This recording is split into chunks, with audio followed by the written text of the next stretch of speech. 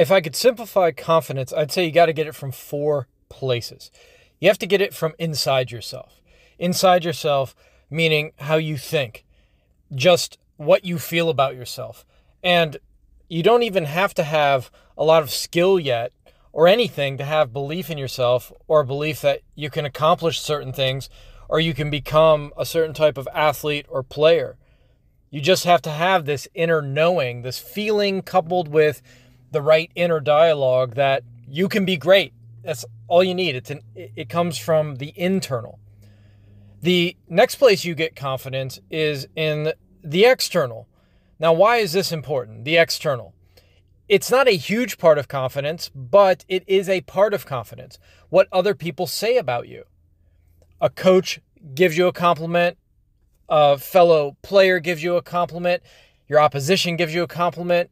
Somebody gives you a good look.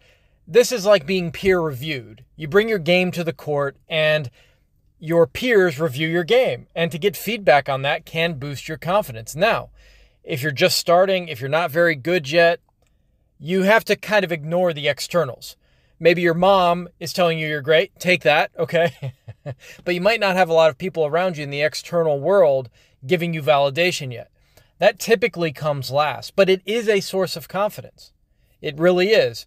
To, go to a tryout and the coach picks you. That's a source of confidence. It's a small source of confidence, but it's a source of confidence nonetheless. So you have internal, external. And next you have below. Internal, external, and below. Below is all the reps you put in, all the work you put in. It's your foundation. It takes these internal beliefs you have about yourself, right? That you're great, that you can accomplish things, and it grounds it. Your reps ground your confidence.